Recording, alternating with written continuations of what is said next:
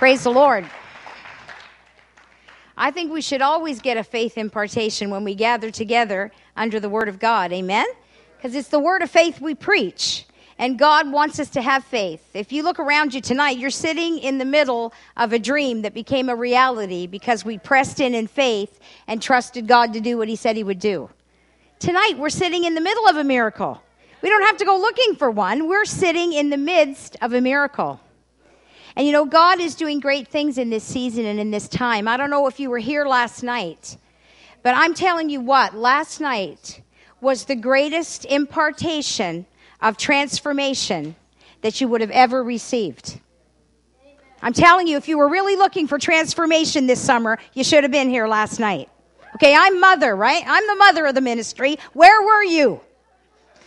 Where were you? All you people who post up on your Facebook, don't miss camp, and then you don't show up. Where were you? Yeah, because last night God did something very, very special in this place.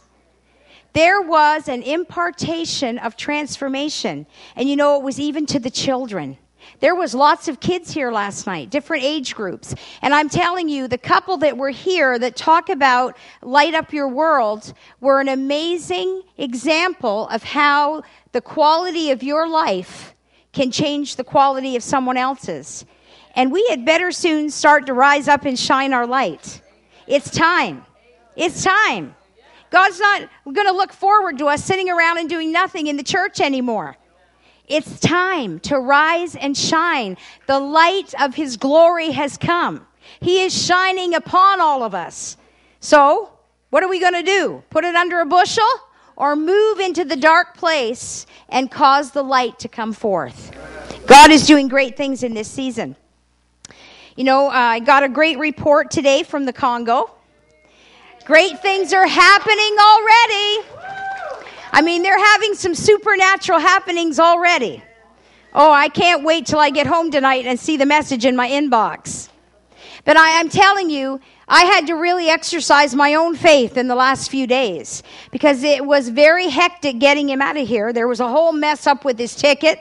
And you know, I had this knowing, you know, that knowing that's on the inside of you, that you just know that you know that you know that something isn't right. And it's not going to go down just the way you think it's going to go down. And I couldn't get rid of that knowing. I knew that it wasn't going to go down the way we thought. And it didn't go down the way we thought. But praise God, his hand was in it anyway. And he shuffled the deck and they all got back together. So praise God. And they're having an awesome time. I don't know if you went on your Facebook today, but Dr. Russ was standing with some nice African people looking as happy as could be in his bright pink shirt, getting ready to do some supernatural things in the conference there. And I know that God is going to show up and show off for them. This is new territory, uncharted ground. We're taking new ground, Eagle Worldwide Ministries. When you sow, you go. You're all a part of that. You are all a part of what God is doing in the Congo this week because you've been faithful to give. You've been faithful to sow. You know, God has been stirring that in us in this season again. How important our giving is into the body. How important our giving is to the vision. I mean, we've had times when the Lord has woken Brother Russ up because the ministry hasn't paid its tithes. Imagine? The ministry hadn't paid its tithes. Things had gotten behind. So God would stir and wake up Brother Russ. Why? Because he wanted him to plant the tithe so he could take the curse off, open the windows of heaven so that when we gave offerings, we would build our house. When you tithe, you build God's house. When you give offerings, you build your own. And God was showing us that there's problems financially because people were withholding what they were supposed to give. And I'm telling you that God wants to change that in this season in the body of Christ. We have got to believe the word of God that it's true. And if we give, it's given back to you. Shake down, press together, running over. And God wants to run it over in the body of Christ. Why? So that we have more than enough to give into every good work. And that we'll be a storehouse for those that are in need in the season that is ahead of us. Come on. We're called to be the lighthouse. We're called to have the provision. We're called to have what those in the darkness are going to need. And we've got to be willing to let God work in us in those areas in this season, because he's going to do great things. That is not my message. Like Brother Russ says, that was just, hi, how are you? That was a freebie. That was something God has been talking to me about. Waking me up, showing me things, getting me to pray about things, because God wants to do some things in and through all of us that we will change so that he can bring change. That's part of transformation.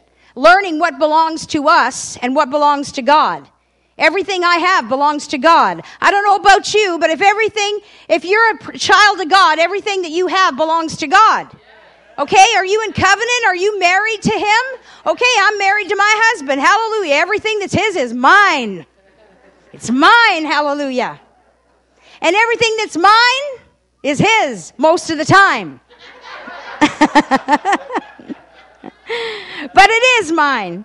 And it is his. And that's the same way with God. That everything that's his is mine if I'm in covenant. I was sharing with someone very close to me not too long ago. I said, you can't live in the blessing of God if you don't live in full covenant with him. If you're just playing around and you're just dabbling around, you're never, ever, ever going to live in the full blessing of God. He wants to pour it out. He wants us to live in the overflow. He doesn't want us to merely get by. He wants us to live in the land of good and plenty. He wants us to live in the land of more than enough. Milk and honey, the Bible says. He wants us to live there, but guess what? It's our choice that will keep us from fully walking in the blessing of God. It's up to me and you what we're going to do. But God wants us to. He wants us to see that as we give, we're going to receive. Amen? And it's not just so we can do whatever we want and have whatever we want. It's so we have more than enough to give into the work of the ministry, the work of the kingdom, that those that don't have will have. That those that are in need will be able to come and get what they need. I mean, take a look downtown, folks. All the people that are being serviced at the Kingsway. They are in need. And we want to have more than enough that we can supply that need. So as the darkness gets darker, and it's going to, it's true, then we'll have what they need, me and you. And they'll come because the church will be the storehouse. The church will be moving in God's plan. The church will have all that God intended it would have, so that those that have not will come to the church. They'll come to the light. They'll come to understanding that they need to be saved, that they need to have Christ. Come on, it's important. It's not just about our loonies and toonies. It's about our heart attitudes. And God is changing our heart attitudes. We are not called to withhold. We're not called to be a puddle. We're called to be a river. And we're called to flow. Amen. I'm not supposed to be going there. Why am I? Anyway, I'm just going to go where God tells me to. But I think it's important in this season. And this is like a family tonight. We are like the core group. There's a lot of people missing tonight. But I'm telling you, God is up to something very special in this season. You know, some bad things have happened, but so have some good ones. We started camp with a double covenant. We started camp with 2 weddings back to back. The first wedding covenanted with the second wedding, made sure they had all the food they needed, made sure they had every single thing they needed. Okay? A couple that were in need. And the storehouse gave in to the couple that were in need. That's what God is looking for. And then we had a supernatural from glory to glory experience. Okay? Yes, somebody went home to be with the Lord, but he went home in the place that he would have loved to have gone home from. He was around the people who loved him, that were in covenant with him. And he went from glory to glory in a moment's time, in a twinkling of an eye, the Bible says. And he was with us, and then he was with him. Hallelujah. If I'm going to go, take me that way, Lord. From glory to glory, from glory to glory, from earth to heaven. Hallelujah. So let's look at things in the right perspective. Faith looks at things in the right perspective. Don't allow yourself to feel bad or get down. Come on, rise up. God is doing great things in this season and in this day. And don't think for 1 minute that the devil's not going to try to get in his way. Because that is the devil's job. And he's pretty good at it. He's had lots of experience. It's true. He tries to work through me and you. And sometimes we allow him to. But I can tell you that God will use it for his purpose. God will use it for his purpose. I remember being in Pennsylvania not too long ago, about 8 weeks ago, and you all know the story of what happened to Jamie. He'd been involved in things he shouldn't have been involved in. He was brought to a hospital in Pennsylvania. He was on a life support. We were expecting that he was going to die. 5 days he was hooked to life support, never could breathe on his own. There was no brain waves. He was, for the most part, done. He was being kept alive by a machine. Through a course of days and prayer and Russ going down and praying for him, things turned around. Praise God. He's still in the healing business. And within 2 weeks, he was out of the hospital and in a rehab program. And he was learning to walk again, and he was learning to hold things again because the drugs that he had taken had caused so much damage to his muscles that he couldn't even hold a cup and take a drink. Okay, we're living in a world where our kids are doing this all the time. The kids out there are doing it all the time. They're having farm parties, throwing all kinds of pills everywhere on the table and just taking a handful, and whatever happens, happens. They're playing Russian roulette, friends. So here's Jamie. They bring him in. He's been dead for 5 days. The Lord has mercy on him, okay? He's got mercy on him. Because when you play around with your own life like that, you need mercy. And because of the prayers of his family, the faith of his mother and his grandfather and his grandmother, God had mercy on us. And he gave him back. Because don't you know that every day of your life is measured in the Lord's hand? And he has the right to choose if he'll give you back or take you home. And he gave him back. So we went down after he got out of the rehab program. And we knew that he was going to have to go back to jail because when you get into situations where you mess up, you're going to have to pay the piper. Okay? If you can't do the time, don't do the crime. So he knew that he was in trouble and he had to go back and he had to go to the police and he had to turn himself in and he would have to continue and work out the days that he had to do in jail because he violated his own probation by what he did. But for this week, he was free. So I picked him up, and I took him shopping. Because how you know he didn't have anything left? You go out there, you do all those things, and you work in the darkness where all the deeds of the darkness, and you don't have anything left because people steal from you, they lie to you, they beat you up. They do all kinds of nasty things to you. So he had nothing. So I took him out and I talked to him and I loved on him and I bought him some new clothes and I said, you know, you got to change your attitude. You got to change the way you behave. You make a mistake once, it's a mistake. You make it again, it's a choice.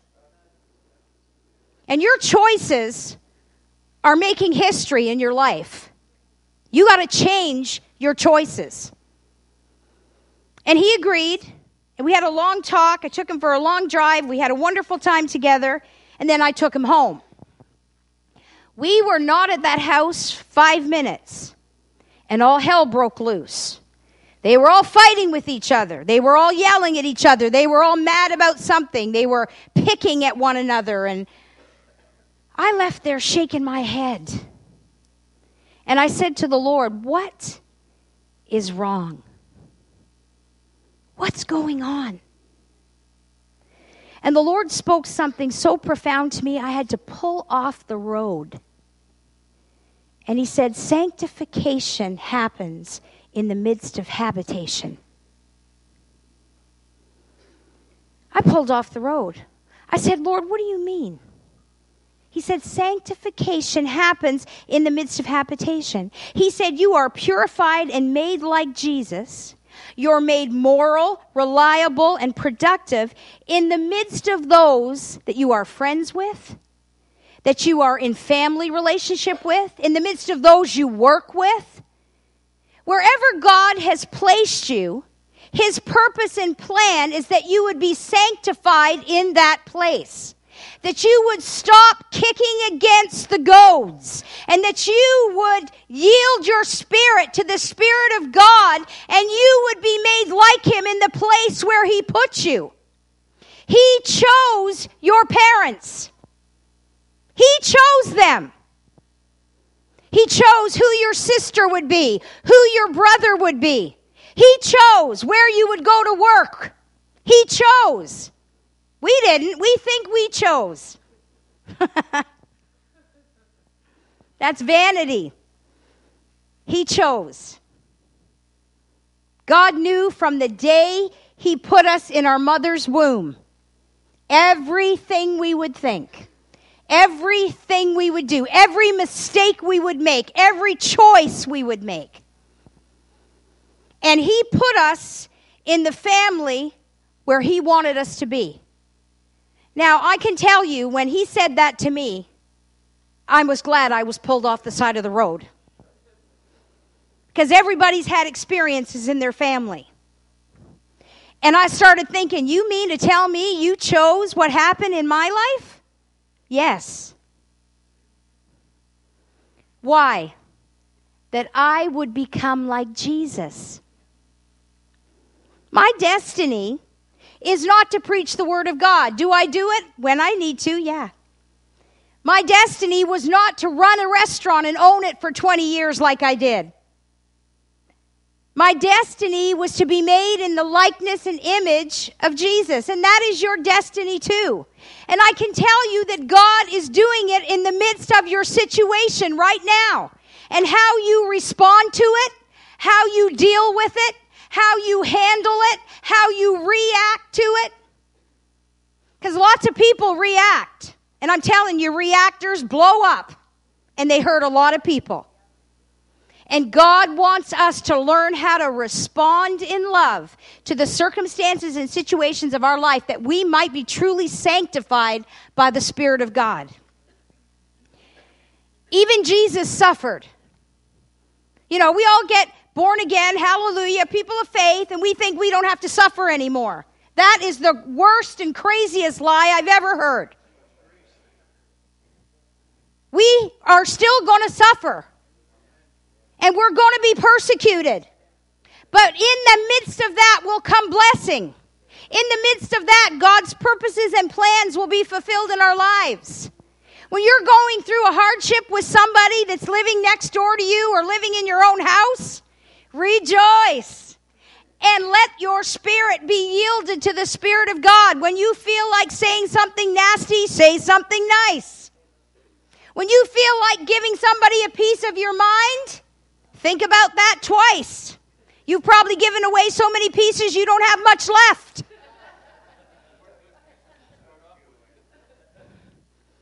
And we can't afford to be just flipping off and saying whatever we want to people.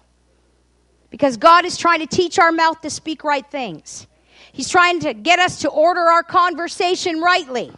He's trying to get us to realize that we are chosen. That we are handpicked for a greater purpose and plan in God's kingdom. And the way that he perfects us, the way that he makes us into his likeness and image, is by the people that he puts around about us. Iron sharpens iron. By the circumstances he allows in our lives. I'm telling you, you can shout me down all you want, but the devil, he works for God. He can't do one single thing to you unless God says it's okay to. He can't do one thing to you unless God says, oh yeah, go ahead, because you know what? Linda's not going to cave. Linda's going to rise up. You're going to think that she's going to cave, but in the last minute, she's going to put the boots to you, and she's going to rise up and do what I tell her to do. So go ahead, give it your best shot. That's what God says. Come on. If we really look at it in the right perspective, we'll see that he can't do anything to you and me unless God allows it. And why does he allow it? For this purpose, that we would be made into his likeness and image, that we would be sanctified and made holy, that we would have sanctification happen in the midst of habitation. Every situation that we go through, every concern that you deal with, every little worry that you have. You're not supposed to be worrying. We're Christians. We're supposed to be meditating. Okay, you got a problem? Take a hold of the Word of God. Begin to meditate on that thing. Begin to see it come to pass in your life. Begin to speak it over your life. Instead of speaking worry and doubt and dismay and all the negative stuff, rise up and speak what you need in your life. The Bible says you can have what you say. The problem is we're all busy saying what we have. And we keep it. We keep it. I'm this, I'm that, oh woe, oh me. Get over yourself. Rise up and speak positively. You know, the word that came forward tonight, God wants us to move supernaturally. How are we going to move supernaturally when we can't even move naturally? Come on. I mean, really think about that. We don't have any power. We don't have any spirit of might and vigor and in our natural lives. How can we move supernaturally? I'm too tired. I don't want to go. I got to wash my hair. I got a sore foot. We're talking about God. We're not talking about the guy next door. We're talking about the master of the universe. And we'll make every excuse in the book not to show up. I'm telling you, don't miss your moment of visitation. You don't want to be at the airport when your ship comes in. And I'm telling you, our ship is getting ready to come in. I'm telling you, when I spent my time with the Lord this morning, I have never been more sure of anything in my life when I came out of that place this morning that God is going to do great things before this summer's through. He's going to do great things in your life. He's going to do great things in your situation. You're going to get a breakthrough where you've been pushing and pushing and pushing. That breakthrough is on the way. But you got to push through. You know, God's already done everything He's going to do. Now it's up to me and you. And we've got to be made willing to do what God wants us to.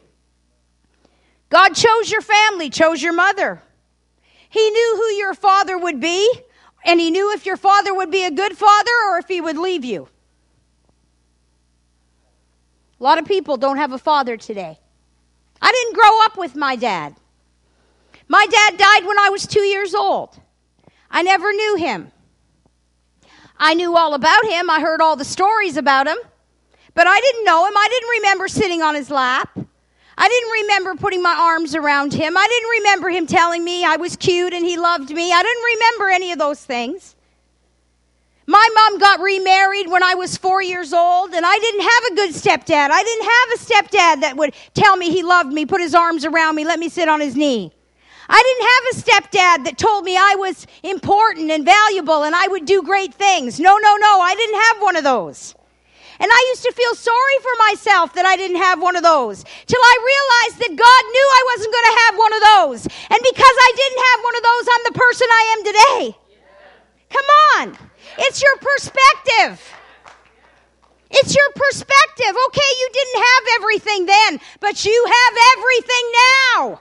You have more than everything now.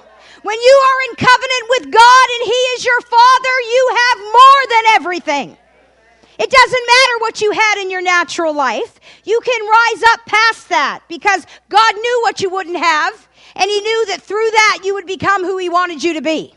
And you got to take a hold of that truth, or you'll just sit around in your same old forever. And then when you stand before God one day, you won't have much to say. Because God's going to say, why didn't you do something with what I gave you? We all have gifts. We all have talents and abilities. And we're wasting them day after day after day. Making choices, not mistakes. Because once you made a mistake once, that's it, folks. You make it again, guess what? That's your choice. It's your choice. We go from being addicted to this to being addicted to that.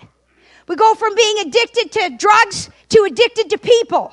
And then people have to make us happy. People have to make us fulfilled. We go from one dependency to another dependency instead of being dependent on God. Instead of letting God put the ship in place in our life, we go from one relationship or one drug or one this experience, one that, trying to find happiness. And you're never going to find it until you find the fullness of God in your life and the fullness of God in your heart. God knew the things that we would suffer. Okay, we suffered. But you know what? God knew you were going to suffer. Did God know Jesus was going to suffer? Come on. If his own son suffered and he didn't stop it, why would he stop it if we suffer? I was married to somebody who told me flat, I'm not suffering. I don't know who you think you're in covenant with, but I'm not suffering. Well, I'd hate you to see his life now because he's suffering. Because we're called to suffer. And we're called to go through things that are going to change our life. You go through marriage issues and you go through concerns with your children. You go through problems with your parents. You go through issues at your work and with your employer. But I'm telling you, God is looking at you in that instance. He's not looking at the other person. He's just not, folks. And we have to get a hold of that. Because when God is looking at the problem, he's looking at you. He's looking at me. He's not looking at the other person that I'm having an issue with, because God is saying to me, what are you doing about it? What are you doing about it? He didn't stop Jesus from suffering. He knew what we would deal with, what we would walk through. He knew the things we would suffer, the things that would hurt us and wound us and tear us down. He knew that we would suffer rejection. He knew that we would be abandoned, that we would experience all kinds of things, but in the midst of dealing with it and not running from it, in the midst of forgiving it and not holding it as a grudge, we would become everything God intended we would be. When Jesus was hanging on the cross, the last thing he said was, "Forgive them, Lord, for they know not what they do." But God didn't stop Jesus' suffering. He died 1,000 ways before they hung him on that tree. He died 1,000 times to set the captives free. He died long before they ever hung him on the cross. He died to his own will in the garden. We all need to die to our own will.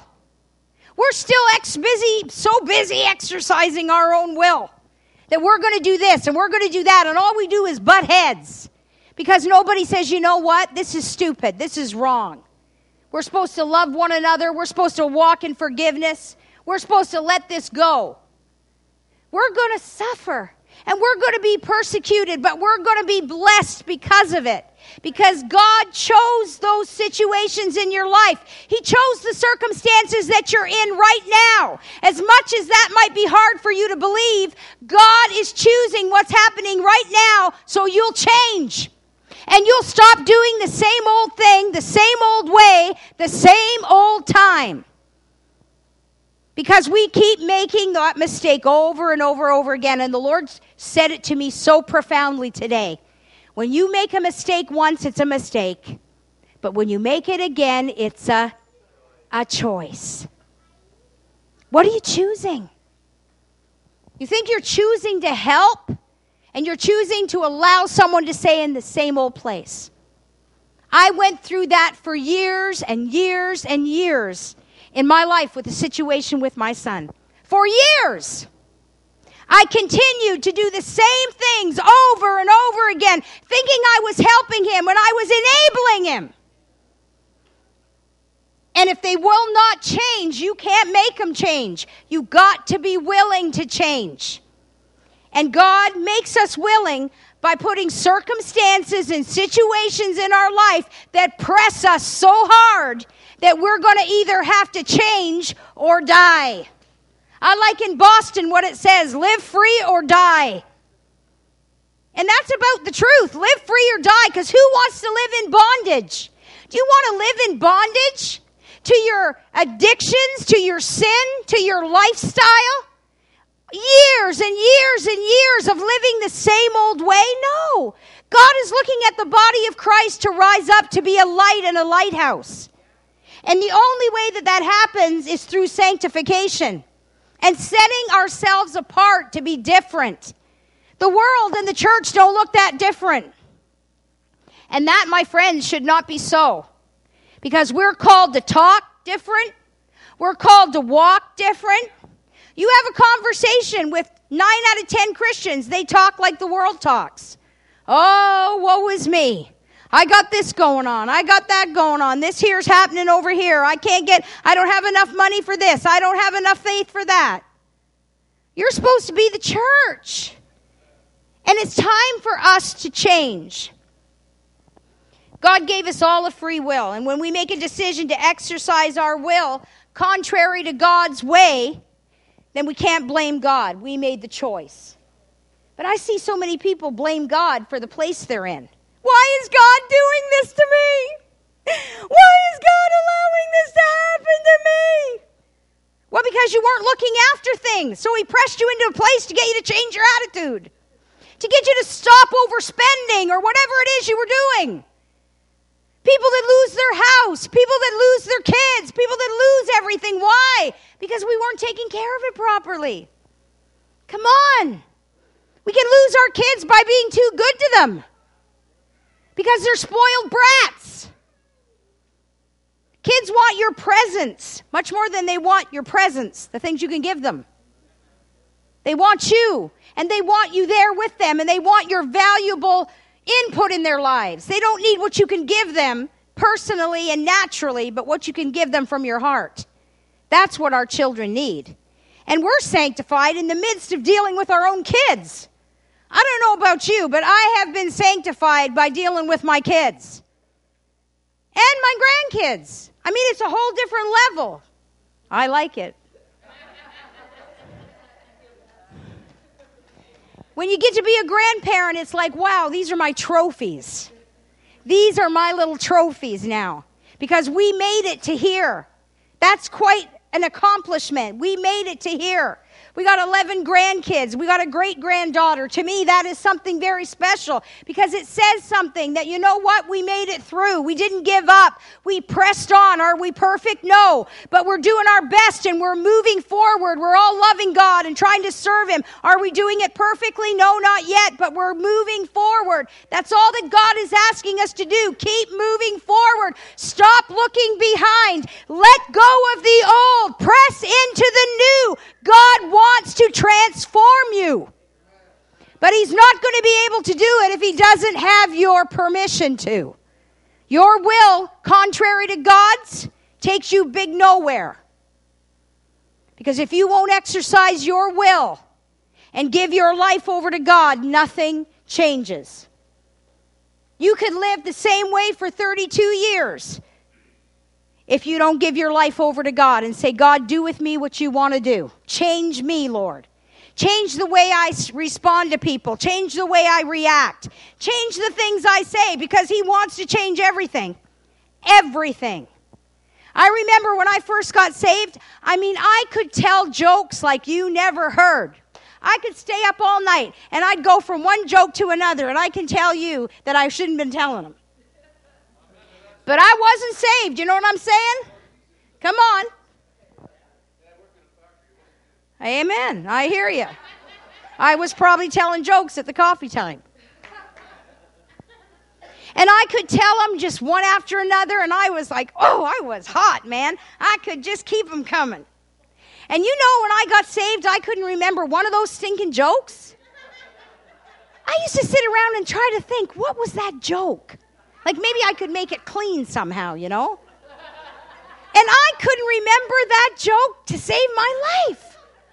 And He cleaned my mouth up like right away.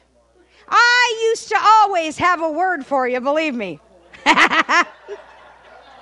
not in the way we're supposed to have a word. You know what I'm saying? But I had a word for you. And all of a sudden, whoop, I thought, wow. I didn't even feel like saying that stuff anymore. It was incredible. I'd be sitting in the hairdressing shop and hear all these women saying all these nasty words, and I'm thinking, oh, that just sounds terrible. And to think I used to talk like that. But I did. Because I wasn't saved. When you listen to people, You don't have to judge them. They'll judge themselves by the things they say. Just listen. I'm telling you, God can change things in an instant if you want him to. I used to get up and say, Lord, just change me.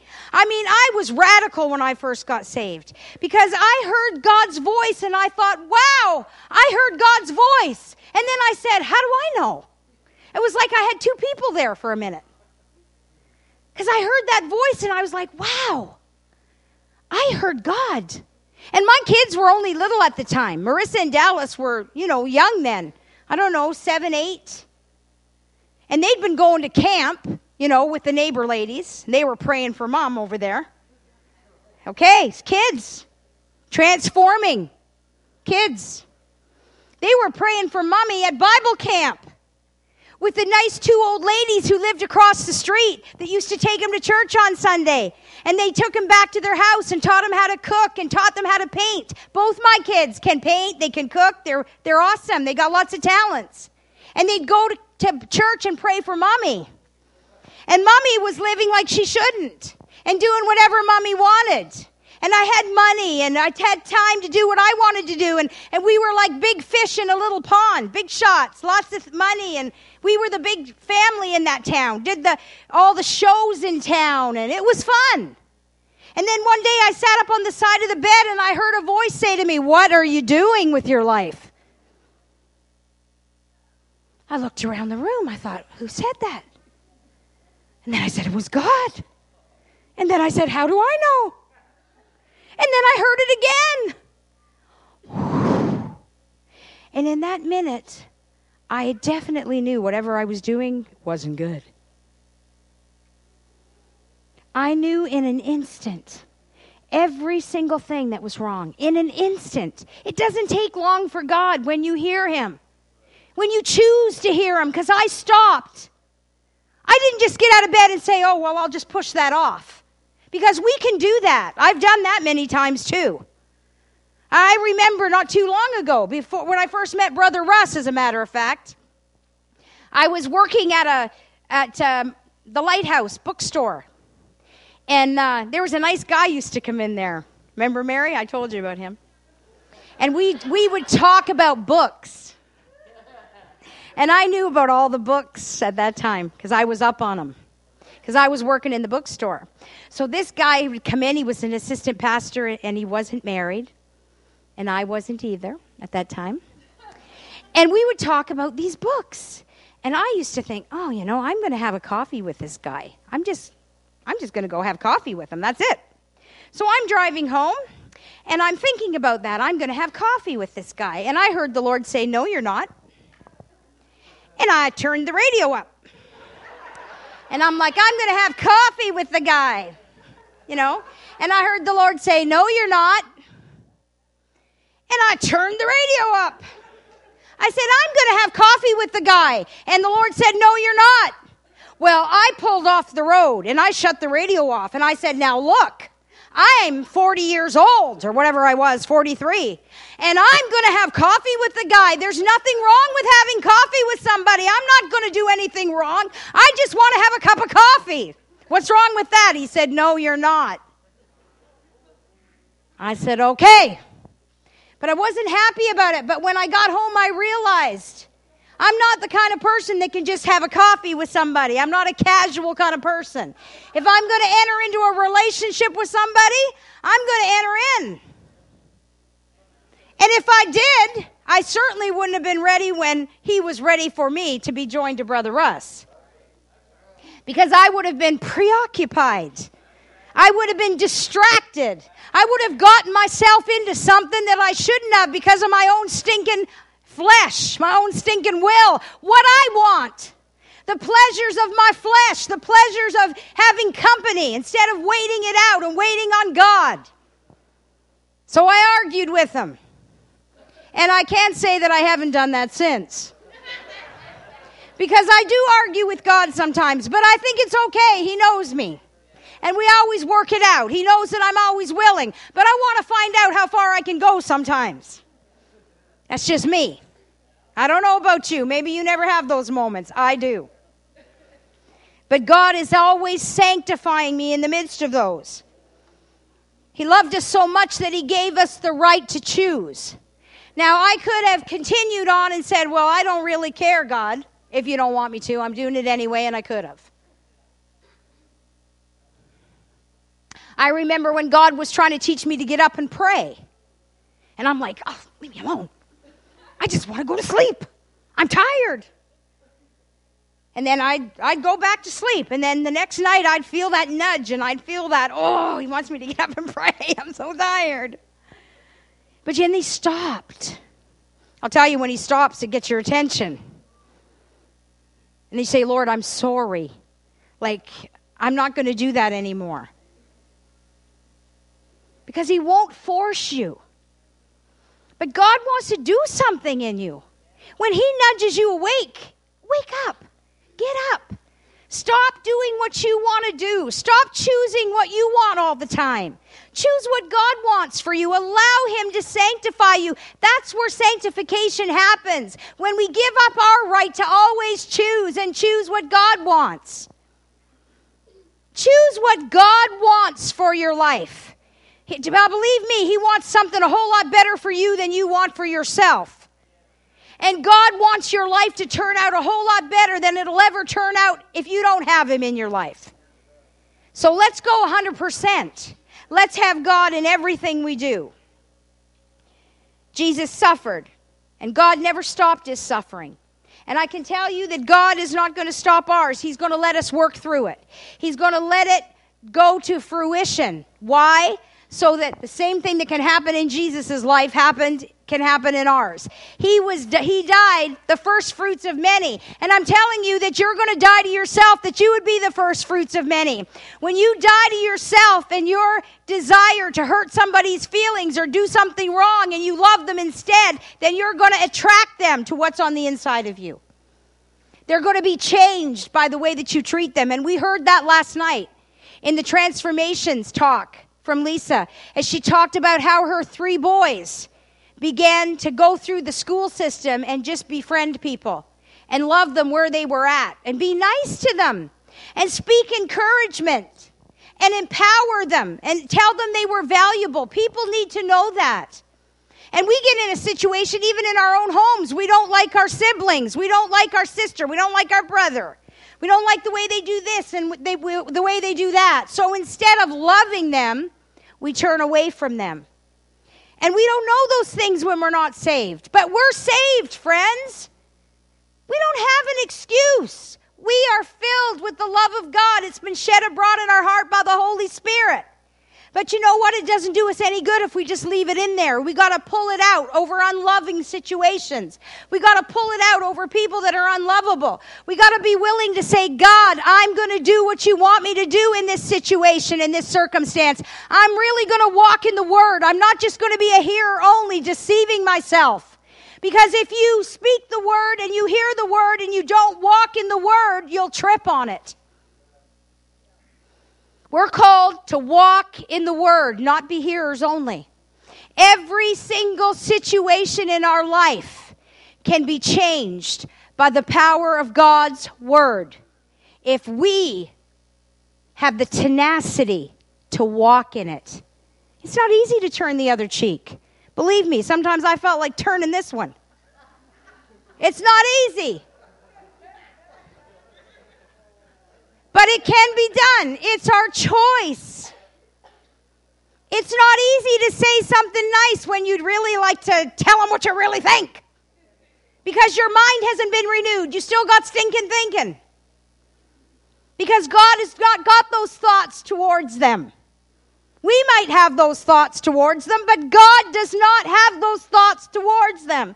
God's thoughts towards us are lovely and just and pure and right and true.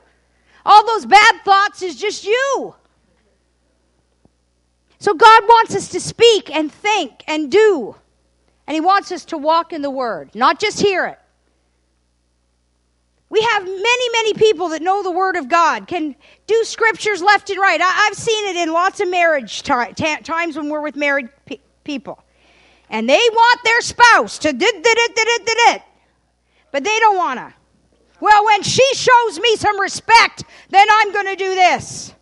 And she's like, well, when he loves me like he's supposed to, then I'll give him some respect. Well, I said, you two might as well just get out of here right now. Because you're like two ox button heads. Nobody's going to choose to say, you know what, you're right. We're supposed to be walking in the Word. I'm going to go home and I'm going to love my wife. And I'm going to love her so much that she's going to respect me. And the woman is going to say, I'm going to go home and respect my husband so much that the love for me is going to rise up on the inside of him. It can be done, my friends. We do not always think alike as husbands and wives. I don't always think like my husband. And he does not always think like me. But we have made a decision that we are going to get into agreement when we're not, so that the blessing of God can be poured out. Because when we will walk in agreement, we will walk in the fullness of God. And agreement is a choice. It's a choice for somebody to yield, for somebody to submit, for somebody to say, okay, let's do it your way. Let's walk it out and see what God is going to do. I trust you. And I trust God in you. God laid it out the way that it was supposed to be. But it's always, always, always up to you and me, if we'll choose to do what God wants us to. And when we choose to do what God wants us to, and we operate in His principles, and we operate in the kingdom, then things change. But if we just operate our same old way, then we get the same old thing. I mean, insanity is doing the same thing over and over and expecting a different result. That's crazy. But when you walk in the purpose and plan of God and you put the Word of God to work in your life, the Word will work. There is enough power in the Word to bring itself to pass. It will not return void. It will accomplish whatever it is sent to do. That's God's promise, and His Word is true. God will do what He said He will do. But He wants to do it through me and you. And we have to be willing to allow Him to. As hard as it is for us to believe, God's plan from the very beginning is that His Son would suffer and die for us. And who the heck were we? I mean, let's check it out, folks. We're a rebellious people. We're still a people with unclean lips. We still have unclean thoughts. We still do things that we're not supposed to do in God's eyes. And I believe in grace, but I don't believe in sloppy agape grace. I don't believe the grace that covers up continually for our bad sin and choices, because your bad choices are sin, my friends. When you know what to do and you don't do it, that is sin. I don't believe in kidding myself, and I don't believe in leading people astray. I believe in speaking the word of truth today. And I believe that if we don't rise up in this hour and we don't change the way we're thinking and the way we're speaking and the way we're acting, how can we believe for a minute that we're really saved? If we're saved, let's see the fruit of that salvation. Let's see the fruit of change. Let's see the fruit of a redeemed mind. Let's see the fruit. Let's see the fruit. I got people telling me that are saved, they got no fruit. Where's your fruit? Know the tree by the fruit it bears. So look at your own life. The Bible says, judge yourself that you won't be judged. Because I'm telling you, a season of judgment is coming upon the church. Judgment is going to come to the house of the Lord. And God is going to bring us to account for the things that we have said and the things that we have continued to do year after year after year and still confessing Him. Don't be kidding yourself. What you reap, you shall sow, and God will not be mocked. He will not be mocked. And we've got to stop living our life the way we want to and begin living the way that He wants us to. That's our words. That's our actions. Follow me in word and deed when you step out to plant your seed. Follow me, the Lord says, in everything you say and in everything you do, Because wherever you go, he's going with you. You're not alone. He's never going to leave you or forsake you. You can turn away from God as many times as you want, but when you turn around, guess what? He's right there. He didn't go anywhere because his word is always true. If there's a lie to be told, it came from me or you. God's word is true. He's never going to leave us. He's never going to forsake us. We don't have to go through anything alone. If we do, we choose to. If we don't want to be in God's will, then we take ourselves out. It's a choice, my friends. And we have to learn to choose the right way. We have to learn to choose the truth and stop believing the lie. Stop believing the lie that this time it might work, that this time I might just get to do it, that this time things will be different. Stop believing the lie. It's never going to change until you change. It's never going to be different until you make it different. It's never going to be okay until you get sick and tired of it being not okay. That's the only way. It's never going to be any other way until you say it's going to be. Because it's your choice. God gave us a free will. Not so we could just do whatever the heck we wanted to. That we'd make a choice to love him and give it back. That's the purpose and plan of God. And he takes us through the hard dealings of life so that we'll get to the place where we say, okay, God, I can't do this by myself anymore. I'm tired of going around in circles. I give up. Obviously, I'm not doing it the way that I should do it. I need you to help me. I need you to direct me. I need you. Those are sweet music. That's a melody to the ears of God. That we finally say, guess what, God? I can't do it without you. Because I can't live in this situation if I don't have your love, if I don't have your grace, if I can't exercise it over this situation, I can't live here. And God will sanctify us in the midst of that. In the midst of a mess, he'll bring a miracle. But not if we don't allow him to. If we don't choose to. The choice is always up to me and you. We need to give thanks in all things. All things. That's a hard one. We need to give thanks in all things. And find something to give thanks for. Give thanks that when Jeff went home to be with the Lord, it was from glory to glory. We give thanks to God for that. That he loved God so much, you got to know the guy's life. I mean, he loved God. What better way to go? He didn't have much family around him. We were his family. And he was here in the midst of us. Look at things in the right perspective.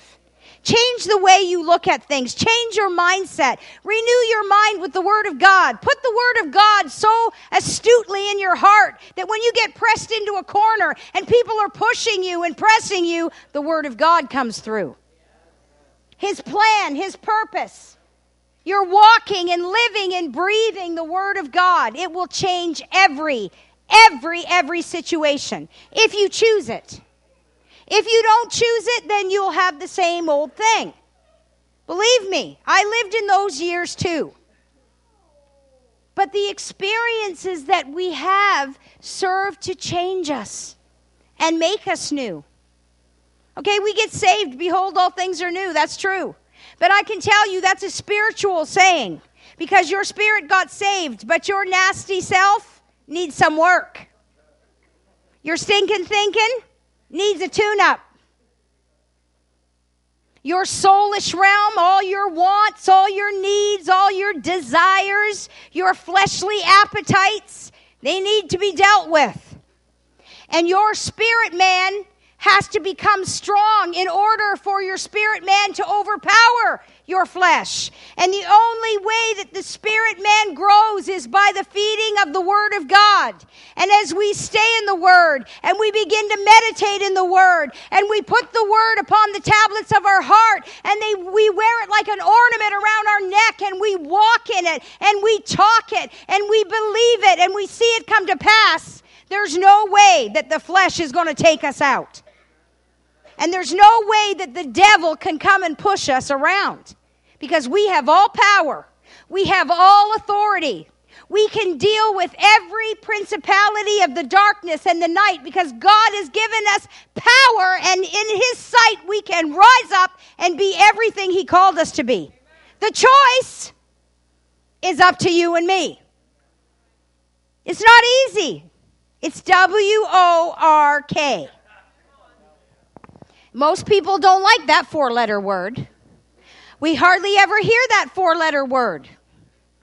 Work. Because being negative and being in doubt is easy.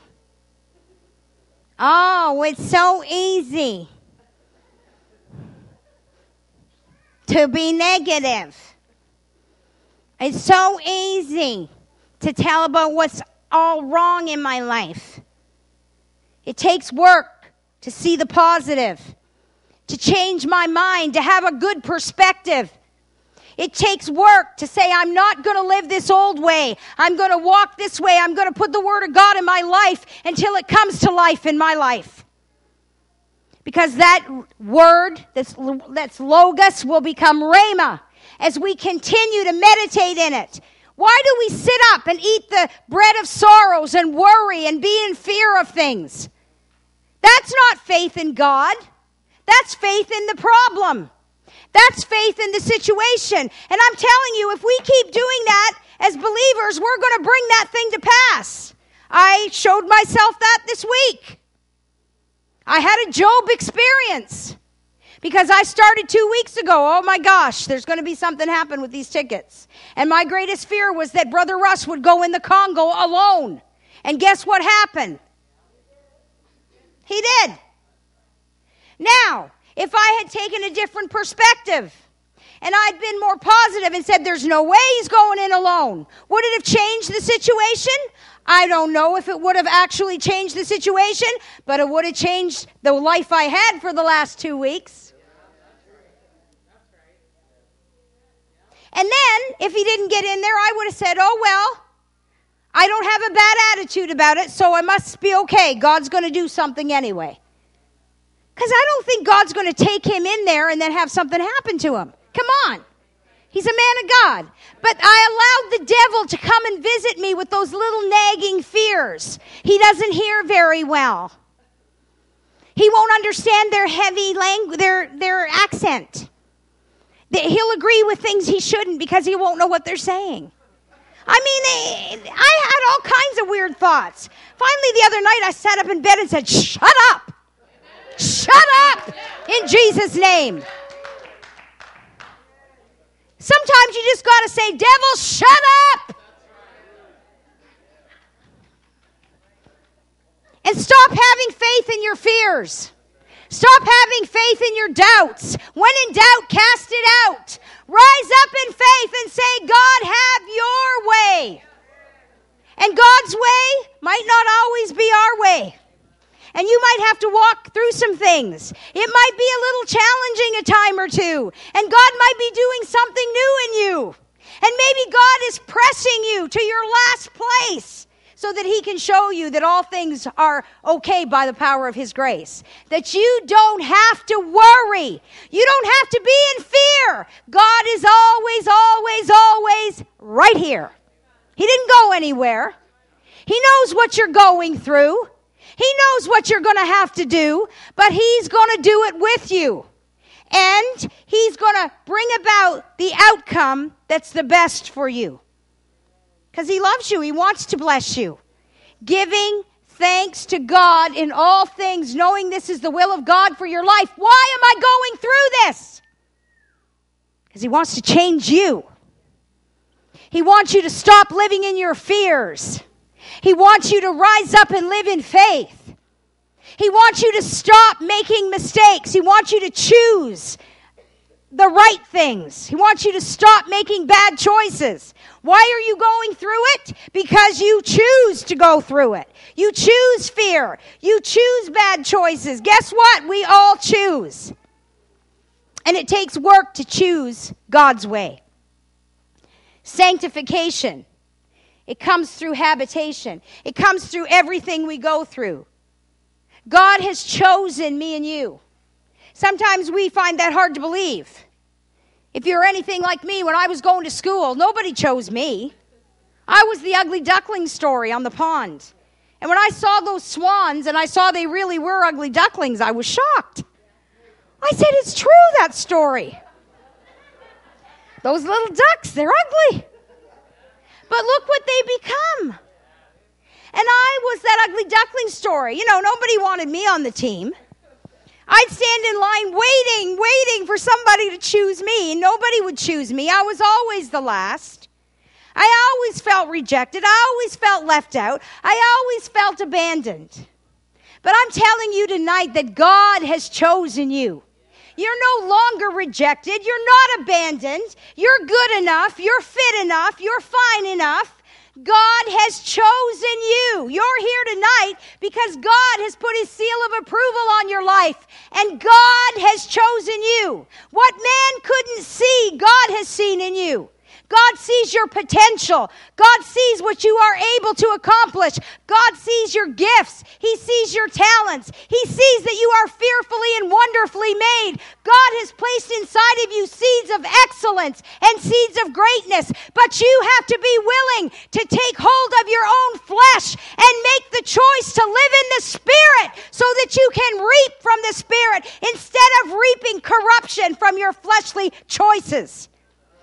God is looking for us to change our mindset. Transformation becomes right here first. When Jesus went to Calvary, it was at the place of the skull. The battle was raging at the place of the skull, and it still rages there. It still rages in our minds, our thoughts. We can't do it. We don't measure up. We're not good enough. We're not smart enough. We're not strong enough. I'm too fat. I'm too short. I'm too tall. I've done it all. I'm too this. I'm too that. God says you're good enough. You're smart enough. You're valuable enough. You're tall enough. I made you the way you are. You're fearfully and wonderfully made. I knit you together in your mother's womb. I knew you in eternity past. And I put you here in this place, in this season, and this time because I have a call and an appointment and an anointing on your life. I have handpicked you. I've chosen you to walk and to live and to love and to be a part of my team, my kingdom team, to bring light and life and love and transformation to a hurt and dying world. God has chosen you. You're good enough. You're smart enough. You're young enough. You're pretty enough. You're good enough. Don't let the devil tell you anymore that you're not, that you can't, that you won't, that you don't. Because God says you are and you will and you shall and you do. But the choice is still up to you. You've got to be willing. You've got to be willing. I see so many in the body of Christ that aren't. They want to go to church. And they want to have a good time at church, but they don't want to do what God has called them to. We all have a purpose. We all have a plan. We all have a future. God has something for every one of us to do. But we have to be willing to.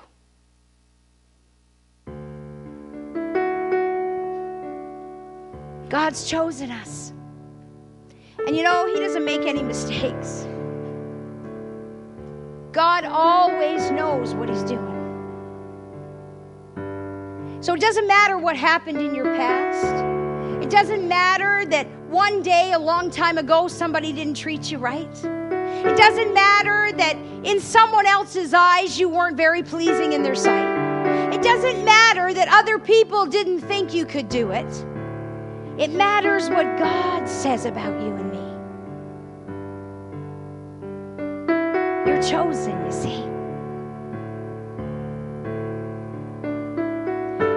We all wanted to be chosen to play a special part.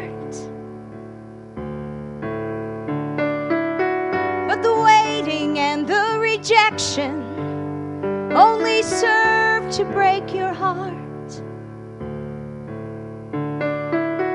We all wanted to be chosen, but many times it seems we were missed. Oh, but when it comes to Jesus, you're on his favorites list. God chose us in the womb before we were ever born. He touched us by his Spirit and healed the heart that was torn. He chose us first and foremost to execute his plan. Oh, others thought we couldn't, but Jesus says we can. We all have insecurities and things we think we cannot do. You see, he wasn't looking at our abilities when he chose me and you. He was looking for availability and a heart to do his will. Oh, he was looking for a partner, an empty vessel he could fill. Someone who would walk beside him and follow in his way. Oh, he's looking for the chosen. He's searching still today. But it's always our decision what we will and will not do. But God has done his part. He's chosen me and you.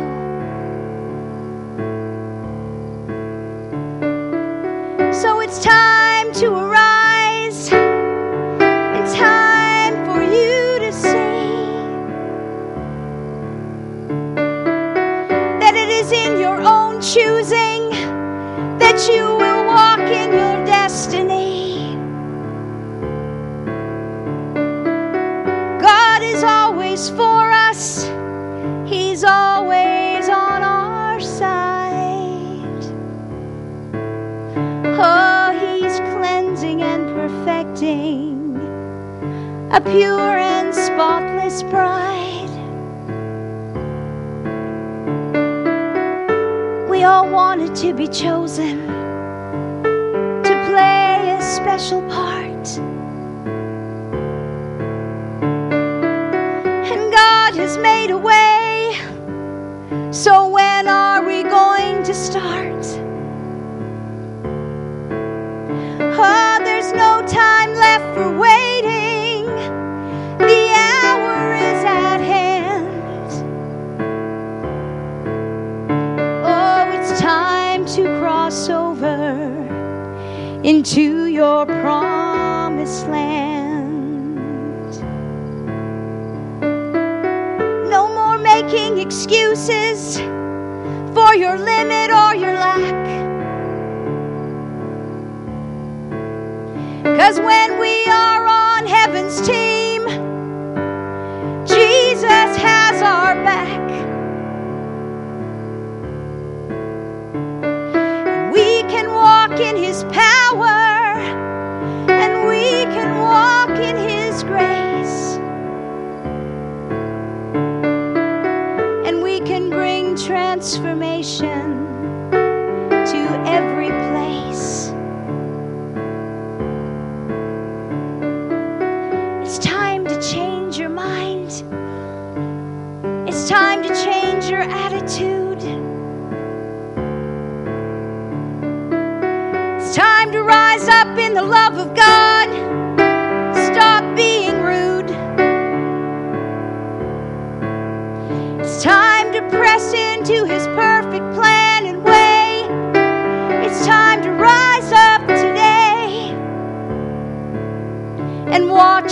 things you say. Watch the things you say. It's time to do it His way.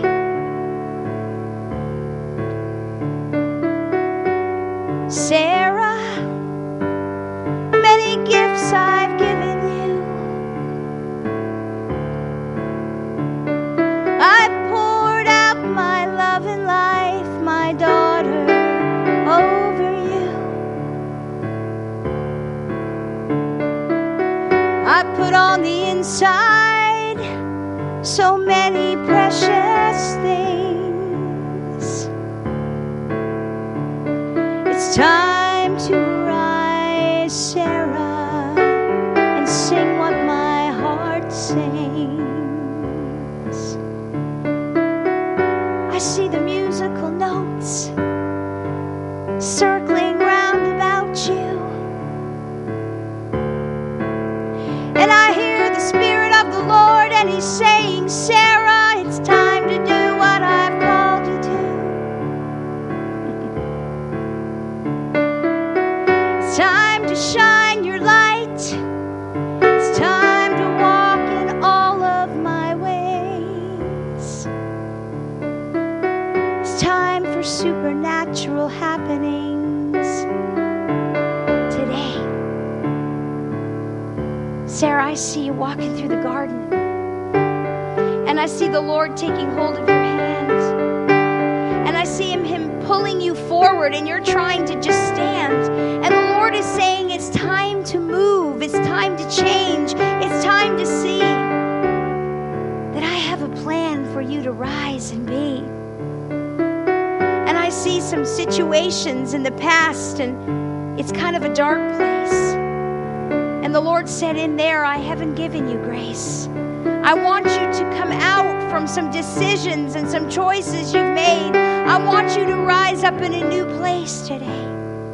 For many gifts and talents have I given you.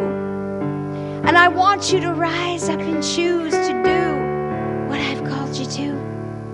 For this is your season of change, says the Lord.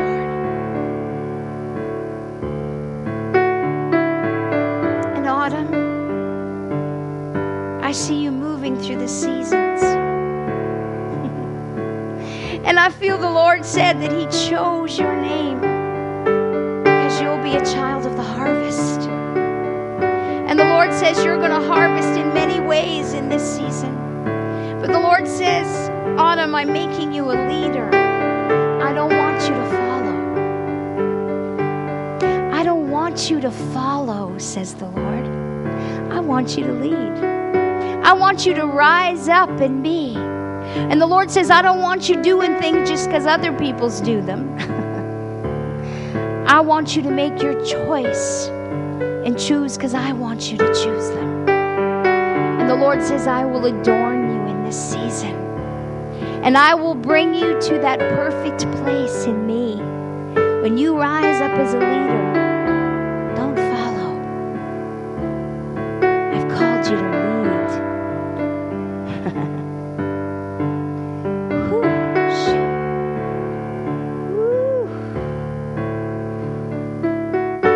Chad, I just saw a cloud drop here in front. It was like a blanket that came over you and Wendy. And I heard the Lord say that in this season He's got you undercover. And the Lord says that He's causing some great things to come forth in that place of protection. It's like a cocoon. And the Lord says there's a butterfly that's fixing to come forth. And the Lord said all that was in the old is going to become new when you come out of that cocoon. And I see it starting to spin. and I see some of it coming off like an unraveling.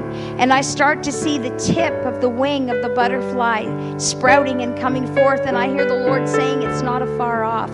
But press in this season into my word. Press in, for the Lord says, I'm putting an anointing upon you to bring forth the riches from the darkness. And the Lord says you're going to begin to see things in the word that you have never seen before. And the Lord says you're going to begin to study the word together, and it's going to be like a symphony that happens around the table, and you're going to see it one way and Wendy's going to see it another, and the Lord says it's all going to come together under cover. And the Lord says there's going to be a beautiful teaching that comes from husband to wife. It's going to bring great life. And the Lord says he's going to teach you to walk fully functioning as a team, a dream team. Whew. Coming out from undercover. But the Lord says you'll always find a place of safety when you go back in there. Don't be afraid to come undercover and stay in that place until I give you that special grace. And the Lord says when you come out from under, you'll bring many others out from under. Many people will get a hand up, not a hand out, but you'll teach them how to walk it out. You'll teach them how to walk it out, says the Lord.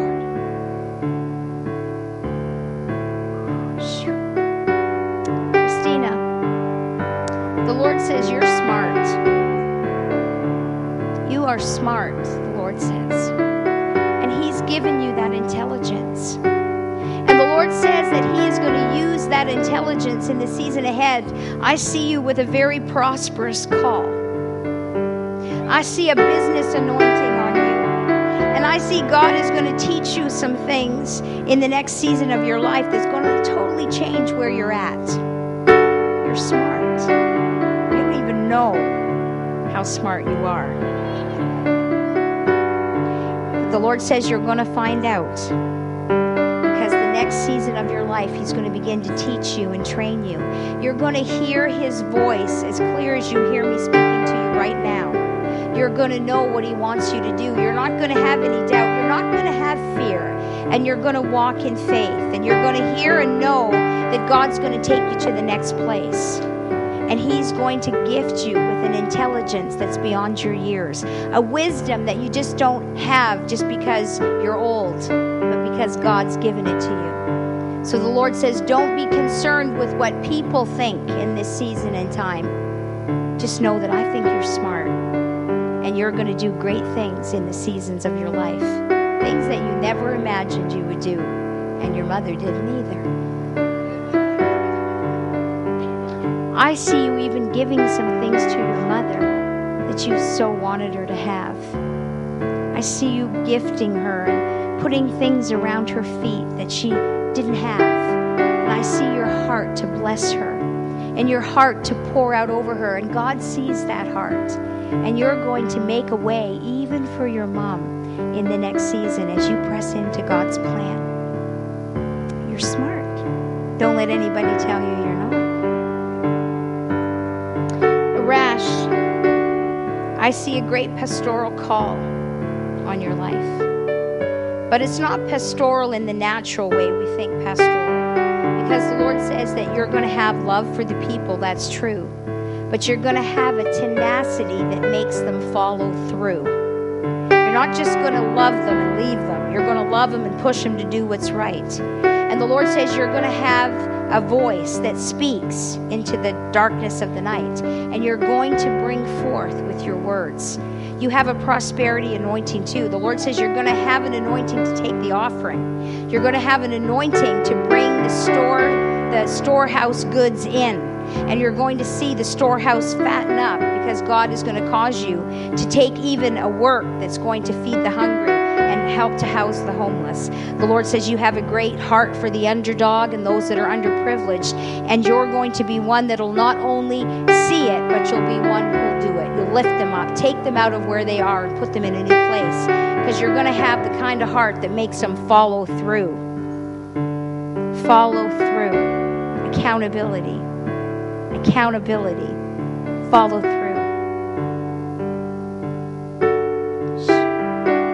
I see a deep, deep well. So deep. Untapped. It's like a reservoir.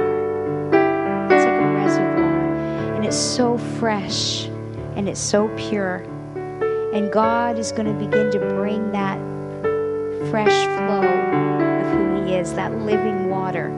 It's on the inside of you. And the Lord said, many will drink and be refreshed as you bring forth the Word of God. You're going to bring forth the Word from the Word, but it's going to have a great revelatory factor about it. And the Lord says when the Word is spoken, power will go forth. And people's lives will change because of the power in the Word, because of the revelatory call that's on your life.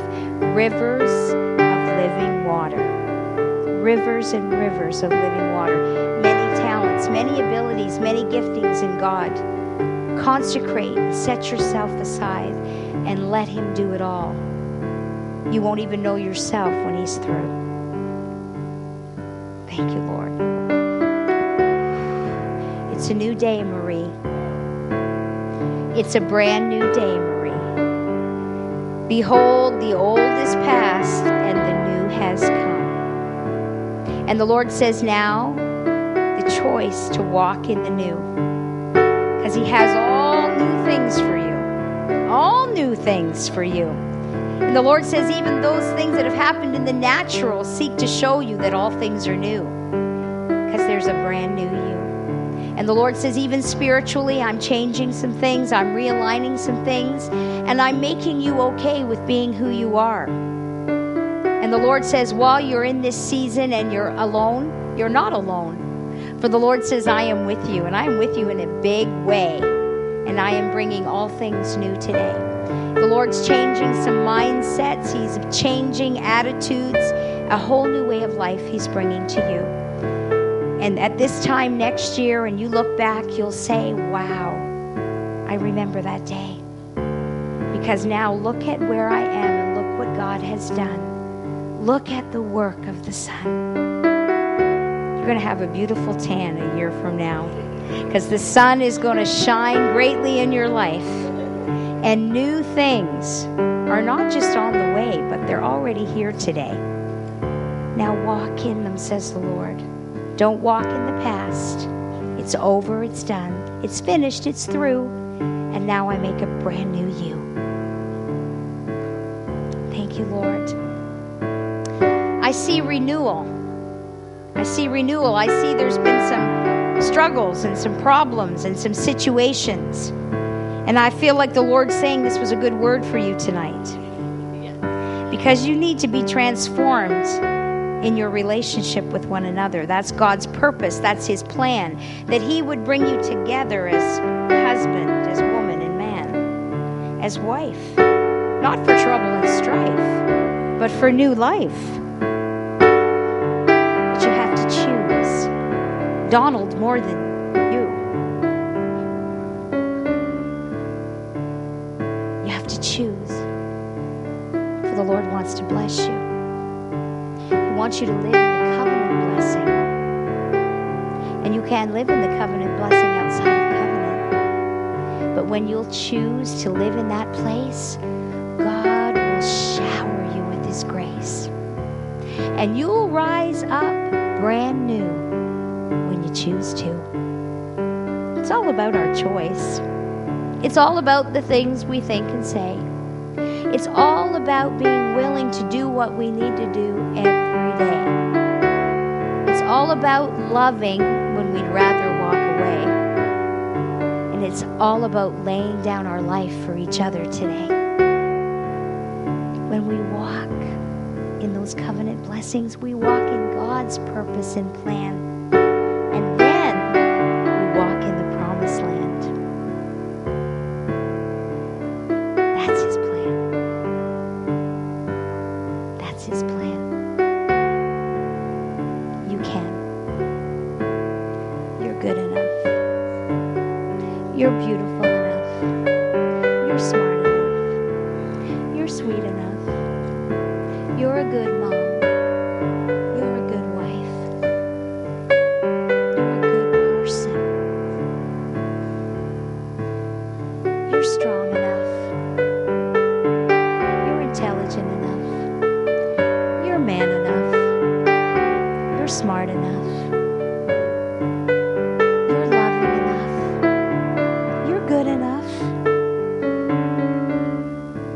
you can do it if you choose it. But it's our choice.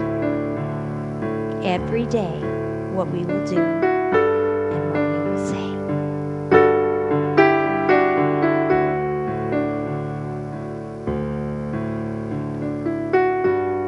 It's our choice. Whatever God is saying to you tonight, we don't have to have a specific word from God to know what God wants us to do. Because all through this night, He's been speaking to me and He's been speaking to you. He's been talking to us about our choices and the decisions that we make. He's been talking to us about our plans and whether we'll give or take. He's been talking to us about becoming who He wants us to be and being willing and obedient. You see? It's always, always, always up to me and you what we're going to do. We get to make the choice. He loved us enough to make it that way. That we can choose to walk in life or we can choose to walk in death today. But He said in His Word, I've put before you the power of life and death. And then He told us to choose life. Choose life. Choose life in your marriage. Choose life with your children. Choose life at work when your boss you'd rather kill. Choose life. Sometimes I had many problems with people and I said, gosh, can't I just kill them and tell God they died? But choose life. Choose life. When you're having a problem with your mother, choose life. When you're having a problem with your brother, choose life. When you're having a problem with your sister, with your aunt, or with your friend, it's not life's end. Just choose life. In every situation, every circumstance that you find yourself in today, the way out is God's way. It's always God's way. And He is sanctifying you. He's making you pure and holy and reliable and moral and full of faith and full of power and full of strength in the midst of your family, in the midst of your job situation, in the midst of your circumstance. Whatever it is that you don't want to go through, God is going through it too. And He is making you into His likeness and image in that place when we yield our spirit and we're empowered by His grace. Whatever it is tonight, just lift your hands and let God pour it out. Just let Him pour it out over you. The fullness of His plan, the fullness of His life and His light and His love, that you would walk, that you would talk, that you would be what He wants you.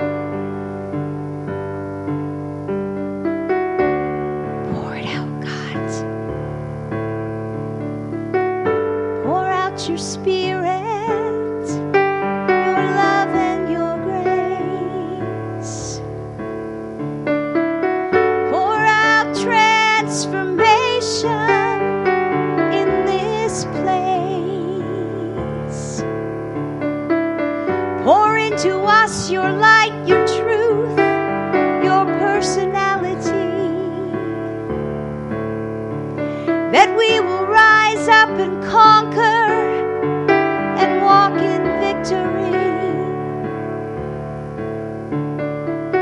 Take away the negativity. Take away the fear and doubt.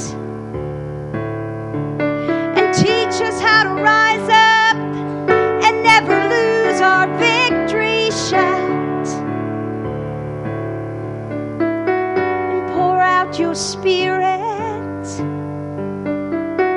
pour out your light, that we would rise up and be pleasing in your sight. And let the words of our mouth, oh God, and the meditation of our heart be acceptable to you, Lord, in its fullness and not just in part. But the fullness of our life would be filled with the fullness of you. That we would rise to the occasion and do what you've called us to. Lord, let us take this responsibility and this privilege to heart, that we would endeavor to know you in your fullness and not just in part, but that we would know you.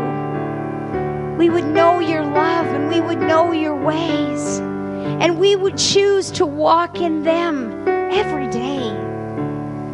That we would never again choose death, but we'll choose life. We will not choose heartache and arguing and bickering and strife, but we'll choose love and liberty and light. We will walk in life. Lord, let that transformation just pour into our lives. That we wouldn't settle for staying the way we are, but that we would be made more and more like you, the morning star, shining and singing over all of us today. Lord, make us willing to walk in your ways.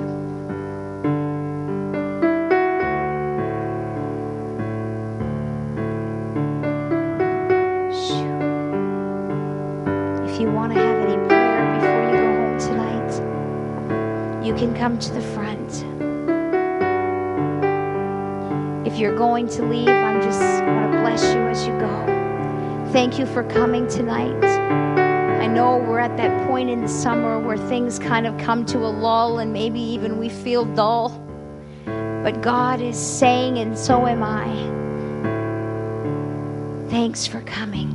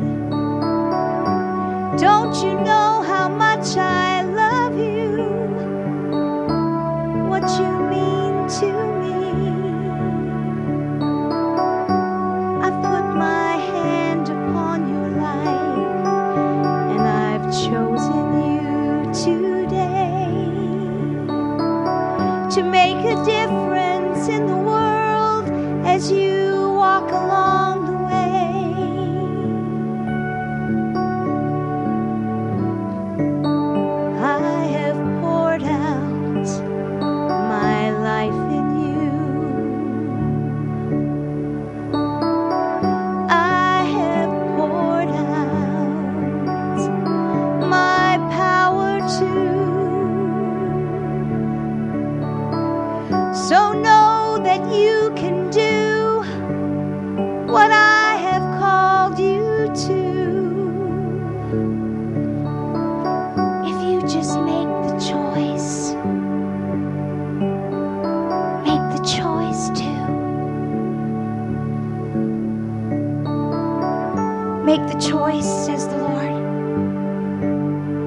Make the choice. It's as simple as changing your mind. It's as simple as saying yes instead of no. It's as simple as saying, I'm not going to stay, I'm going to go. It's as simple as turning around. It's as simple as being found. It's simple, you see. But the devil wants to make it look like it isn't that simple to you and me. Man's complex problems are his own making. That's what the Bible would say. God says it's easy to serve me today. Make the choice. Choose. You can win. You don't have to lose. Make the choice. No more strife.